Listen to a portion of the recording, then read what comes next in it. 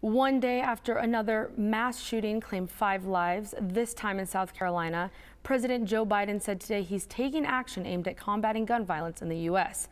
Jake Holter brings us more from our Washington bureau. The House passed a gun buyer's background check bill last month, but it has stalled in the Senate, and President Biden said today he is tired of waiting. They've offered plenty of thoughts and prayers, members of Congress, but they passed not a single new federal law to reduce gun violence. Enough prayers.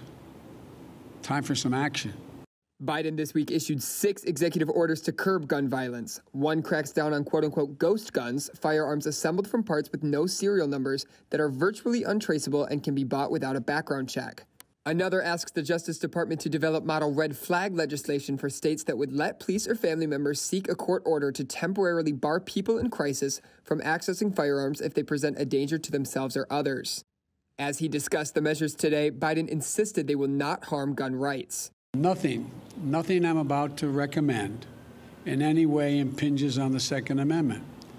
They're phony arguments suggesting that these are Second Amendment rights at stake from what we're talking about. That argument that there can be gun restrictions that don't harm gun rights has been the mantra of the organization founded by former Arizona Congresswoman Gabrielle Giffords.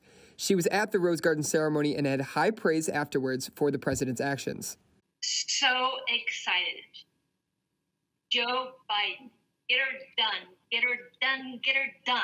Giffords was the victim of gun violence herself, grievously wounded in an assassination attempt in 2011 that killed 6 and injured 12 others in Tucson. That led her to form Giffords.org, which has spent years fighting for gun reform. Now is the time to come together. Be responsible. Democrats, Republicans, everyone. We must never stop fighting. Biden said it is a fight he plans to continue. My job, the job of any president, is to protect the American people.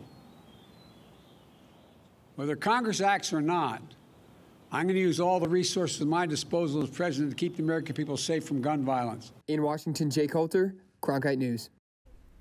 The president today also introduced David Chipman, his nominee to be the next director of the Bureau of Alcohol, Tobacco, Firearms, and Explosives.